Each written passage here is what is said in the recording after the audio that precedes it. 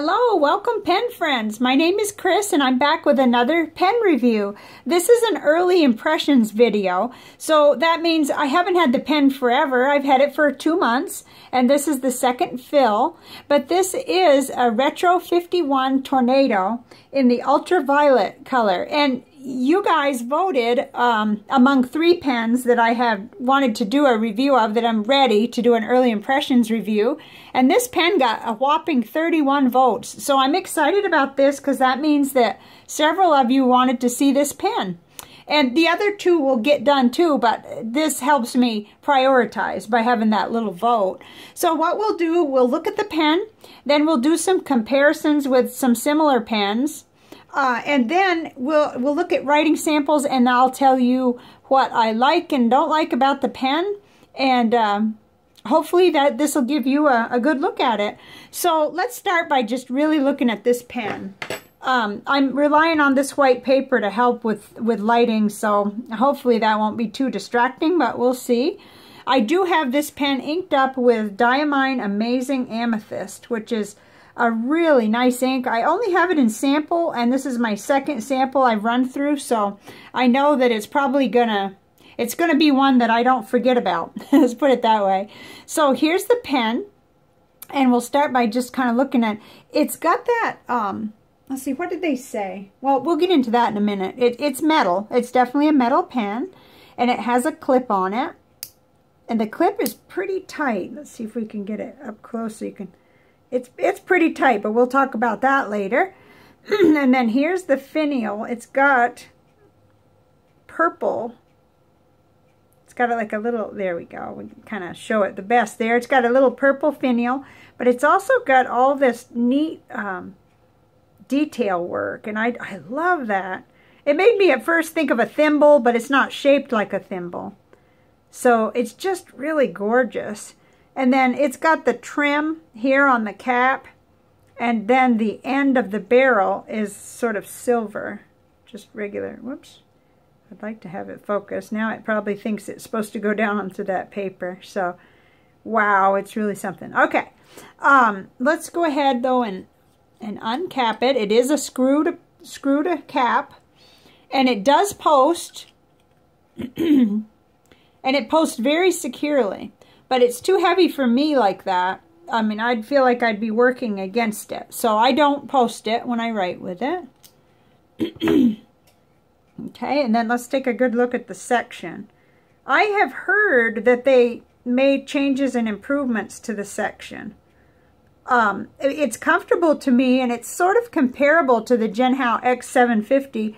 Might be slightly smaller, but we'll go into dimensions when we get there. This does have a 1.1 millimeter stub on it. Okay, and you know, it's comfortable. There's a place there that my grip likes, and I haven't had any problems writing letters with it or anything I've wanted to do, so it's been really nice. Now, it has a converter that comes with it, or you can use standard international cartridges. I like this converter a lot, and we'll talk about that some more as we go along, but it's extremely smooth, and I couldn't help but kind of compare it with my Lamy converters, which sometimes I have trouble with. Like, I have to make sure that I'm grabbing both the converter and the section when I fill the Lamys, but this, it was a nice tight. Now, okay, let me correct myself there, because I'm talking about the Lamy converter that has the black that goes so nicely with my Vista. I'm not talking about the one that locks into place. That one, it's darn steady. So I should correct myself. Okay, but back to this pen. And it's Z something, but I can't remember which one. But it's the one, the black one goes so good with a clear Lamy Vista, but we are doing the Retro 51 today, so I love this converter. It's just plastic, but it's so super smooth, and it feels nice and steady. Okay, and it screws on real nicely. Okay, so we'll get into measurements and all that when I get my other paper out, which is really going to be what I rely on. But what I thought I would do is do some comparisons to 2 other pens anyway, And I've got another white paper to help the camera, the poor camera, to, you know, kind of understand what it's supposed to do. So here we go. Just put that to the side and hopefully it'll just be in our favor. Okay, so here's today's, the Retro 51. And then right away, of course, it makes me think somewhat of the Genhao X750, which is in a lower price range, even if you go ahead and add a goulet nib or a you know, another nib that's in the $14, $15 range. So this pen ends up being under $20 even with a replacement nib to it. But it's metal, and you know, but it doesn't screw. So this is a push, you know, pull to uncap. My goodness. And the section it feels a little bit girthier, but not by much. So there's that. And of course, this is a cartridge converter pen as well. And then it made me think right away of the Conklin Durograph. This is the Purple Nights, because this is a screw to cap, and it's in that same price range, that mid-range for me, which is the Retro 51 retails for $52, and I believe that the Conklin Durograph is right in that ballpark. It's very close. I haven't been really happy with this particular nib on the Conklin, but I understand from Goulet that they're now putting different nibs on them, so you can't even go by that, because this is a Conklin nib, and I found it, this particular one anyway, very scratchy, and it was upsetting to me. It had too much feedback for me, but it's the same kind of deal. It's got a converter inside, but it's not a metal body, so this is much lighter.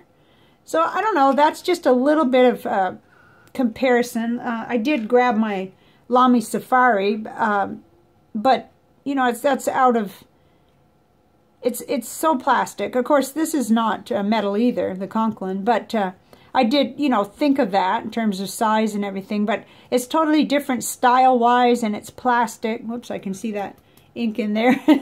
Anyway, we probably don't need to focus on that. So let's get into the writing sample, and then I'll talk about what I really love about this pen and everything.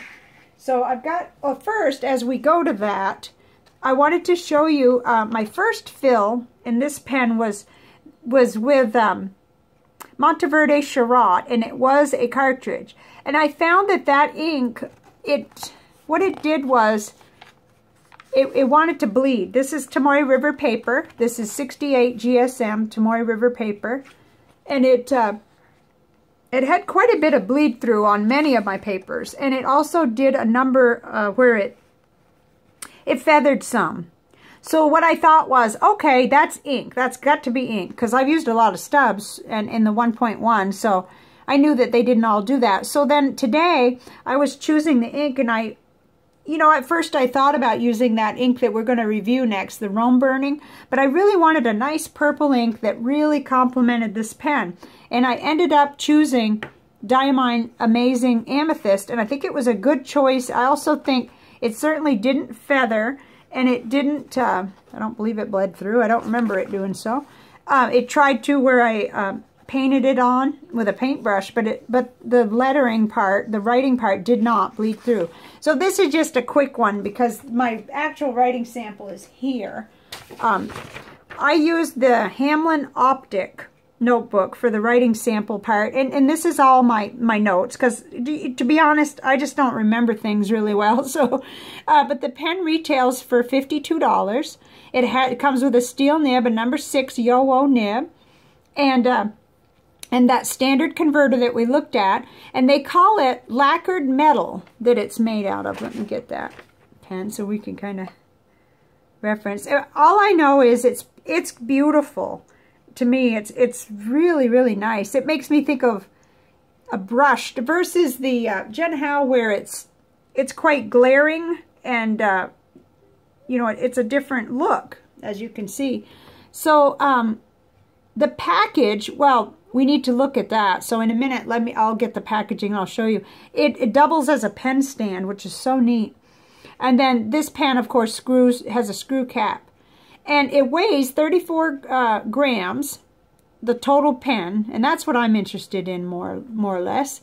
I don't ever really post a pen unless it's absolutely necessary because I have small hands, so I don't worry about that. The length of it closed is 137.6 millimeters, or almost like 5.5 inches. And then the length posted is, which I don't do, is 155.9 millimeters, or a little over 6 inches. See, that would make it really long. And then I did write down the grip diameter. This information came from Goulet pens because I don't have the kind of measuring sticks that you need for this. It's 9.1 millimeter. So that probably will mean more to you than it does to me. I just kind of go by feel and what it feels like to me. But here's a little writing sample that I did with our standard sentence, and I did it in both the cursive and the print because that always tells me quite a bit. Pens can act really differently depending on whether I'm using cursive or print. I like the shading I was getting from this ink. It really was fun. Okay, now down below here I've got a bunch of pros and cons. Well, a bunch of pros actually. I find this extremely smooth, the nib, and I find the pen to be really beautiful. And it feels real high quality to me. You know, everything looks well made, and I expect it to last for as long as, you know, as long as I do. It's in the affordable, but for me, the mid-range. It's not cheap, and it's not the most I've ever spent on a pen. But at $52, you know, I'd really think about a purchase. So it's in that mid-range for me. And then the packaging is super, which I think we really ought to look at that soon because I may forget. But I'll remember. The details on this pen are just really nice. I love that finial.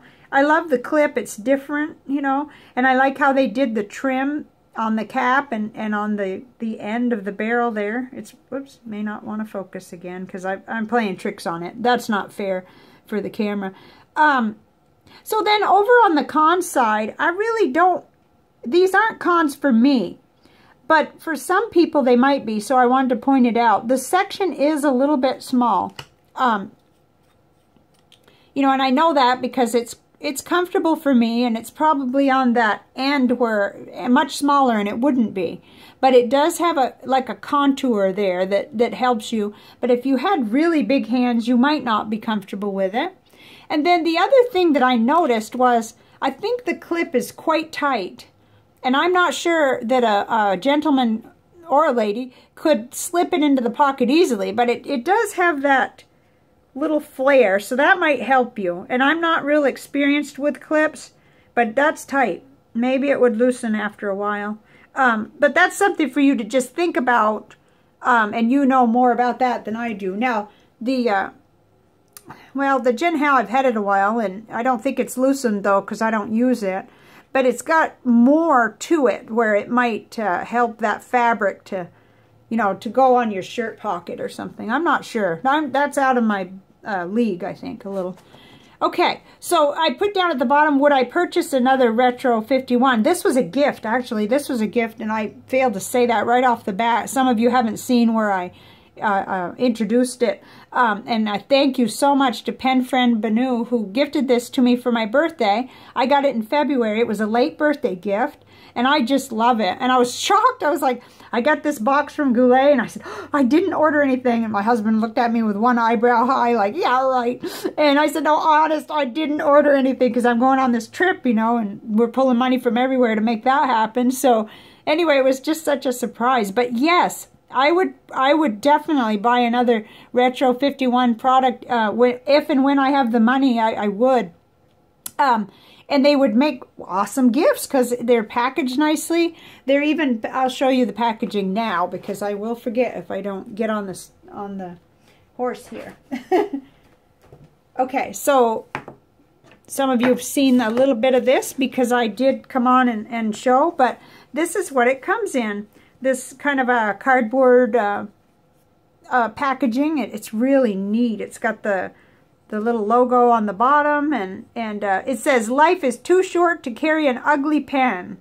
Made in Taiwan. I don't know much about this company, and I didn't take the time to do a whole lot of research right now because, you know, it would have stopped me, and I thought enough interest in this pen, I need to go ahead and get this, at least this early impressions video done. So then on the top, of course, it shows you it's the Tornado and in the Ultraviolet with a 1.1 millimeter stub. And then you open it up and you get this neat thing. Okay, you get some papers in there, and the converter was up in there too. And this, it looks like a, you know, colorful toilet tube, but no, it's not. I'm not dinging it for that. It's just interesting. So let's look at this, because this is what is so neat. You can just put your pen right in it, and that can be your little pen stand right on your desk. I love it. I just love it. That is so clever, and it's not going to fall over. This will, because it's lightweight. But this is nice. It's got that like foam in there. I don't know if you can see it. It's kind of got a foam. So that's really impressive. I mean, it's such a nice gift. Okay, you know, I'm thinking of it that way because it's got this paperwork, which I thought was really neat to have. If you're giving it to someone who maybe doesn't have fountain pens, especially. Because in here, it's, oh, look at this. Here's the research that I thought I didn't do. It says in 1997, Retro 1951 introduced a pen named the Tornado in 3 colors, red, blue, and green, in our classic lacquer coating. Little did we know the impact this retractable rollerball would have in the world of gifts and writing accessories. Since that date, we've added numerous styles and designs to the Tornado collection. They come in different colors, materials, sizes, and modes of writing. Rollerball, fountain, ballpoint, and mechanical pencil. Cool. We hope that you're proud of your Tornado, not only for its smoothness of writing, but also for its style and design. We hope this pen will blow you away. Well, it does. It really does. I'll be honest. It does. So it shows you some other things that you can get, and then it has a little page, fountain pen care and maintenance. Well, that's really important to someone new to the pens. Like, say if it was going to be a graduation gift, which I think it would be a great graduation gift, or birthday present for a special child, grandchild, nephew, niece. And that's nice that some stuff is included, because that's an introduction to it. And then it talks about the pencil, and you know, most of the companies now don't take the time to put anything with it, and of course that probably keeps the cost down, but still, it's nice to have this. You don't get that when you order a Jen Hao. You get a plastic sleeve, and that's fine. I'm perfectly happy with that because I know what to do with the pens, but gives you a nice feeling that if you were giving it, they'd know what to do with it. So there's that. Okay, yeah, I did want to talk about the fact that I noticed that they had a couple of different finishes that were very interesting. Like, one was called Lincoln, I think. I think I wrote that down somewhere.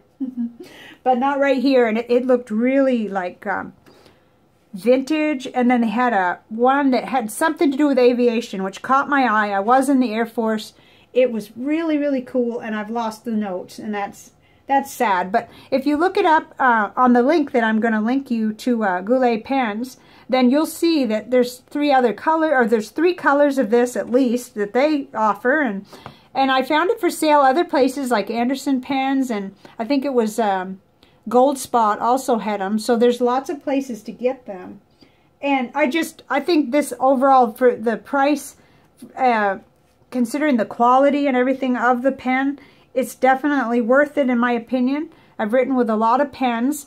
And I can definitely say that in that other class of pens, certainly like in the Conklin versus this, I think, you know, maybe if I knew the nib was going to be perfect, you know, like it is on this one, then I would go for another one of those. But this is a really nice pen. And so I wanted to show it to you. But not only that, but because you guys voted for it so enthusiastically, I knew that there was a lot of interest. But we'll be talking about the other 2 as well. We'll be doing, I'll be doing the Kaweco Perkeo, and I'll also be doing the Keiko Retro, which that was a little confusing when tabulating votes. Hopefully I didn't mess any up, but usually there was always a hint. If it said retro purple, then I knew that what you meant. And some people spelled it out exactly, so I couldn't go wrong. You know, retro 51, tornado, ultraviolet. You know, but so I did my best. But it was such an overwhelming vote for this one that I knew this would be first, so that, you know, if I run out of time before my vacation. This is just a index card from Baron and Fig that I love. I've only got like 3 left, I think. But it's got the 5mm dot grid on one side, and then it's got the blank on the other. And I just, I've gone through 2 packages of 100. I love them. They show off the inks well. They work well with anything, and that doesn't bleed through. So, but I'm not reviewing that today. So what I wanted to show you a couple other things, but I'll tell you what's next in case anybody has to depart. I understand. Next will be the ink profile on Noodler's Rome Burning, and I will get it into a stub. There was quite a bit of mention of that. I'm not sure if it'll be the Retro 51, because I don't know anything about this ink yet and what it does to converters or anything. You know, I'm just not sure. So I'll probably go ahead and stick with my usual roundup of pens with it, but this will be next. And then I wanted to show you from today's ink. I couldn't resist it. Whoops, there went something. I couldn't resist it. I went ahead and did a, you know, visual journal on this Diamine Amazing Amethyst. And I was really excited. This is a complex ink. It's got 3 different colors going on. It's got, you know, the purple, the darker, and then it's got pink, it's got blue. And this was just really quick, you know. But you guys that have been seeing this know that not every ink does this. So I just thought I'd give you a quick glimpse of that. That was a lot of fun. And then I wanted to give a quick update on this. This is the G Lalo paper pad, you know, tablet of writing paper that came with the March ink flight. And I hadn't been very complimentary toward this. I didn't quite like it because I felt the paper was bumpy. And it didn't work at all good with my medium nibs. It didn't work with what I was trying to write with for pen pal letters, so I was a little bit down on it. But now you can probably see that I have now used more than half of it. Now I'm going to be crying because it's going to be gone. But anyway, what happened was I found a perfect match. But I did go ahead and sacrifice a page today, so I wrote with today's pen and ink up at the top there with the stub. I figured it would be good with that because it worked okay with the Monteverde Charoite too. Still, I'm not quite as happy with how that stub did on the paper. You see, I write so fast that I get disturbed by those bumps. But a couple of weeks ago I discovered that my Noodler's Ahab with Black Swan and Australian Roses was a great match. It really is. And it was wet enough writer, of course, that it did really well. So it was hasty of me to be like, oh, I don't know if I'm going to use this paper. Oh, my goodness. And that was my first impression of this tablet. But now I see that it definitely depends on the nib and the pen and what's going on with it. Now, this takes the Black Swan and Australian Roses by Noodler's takes a long time to dry. Not as bad on this paper as it is on Tomoe River paper, but I'll show you if I can find it, my blotter paper. Oh my goodness. This is what the blotter paper that sits by my desk looks like. I have to use both sides because I do, like, what I'll do is I'll have my letter page done and I'll still like flop it around because you don't even want to blot it immediately, because if you do, you'll smear it just by blotting it. So I let it dry a little bit and then I do, you know, like the top, and then I do the bottom. So, I mean, not everybody would have a time or be willing to do that, but I really wanted to use the paper. It came in the ink flight box, and it's pretty, and it fits in my envelopes so good. So hopefully that little update will help to correct, you know, my negativity initially about G Lalo tablet paper. And I think that that's everything. And this video is longer than normal. Oh dear. So I'll be back with Noodler's Rome Burning. Thank you very much for being here. And let me know if you have experience with a Retro 51, any kind of product by them. I have a very favorable impression of the company and the quality and everything from this gift. And thank you again to pen friend Banu. What a nice surprise.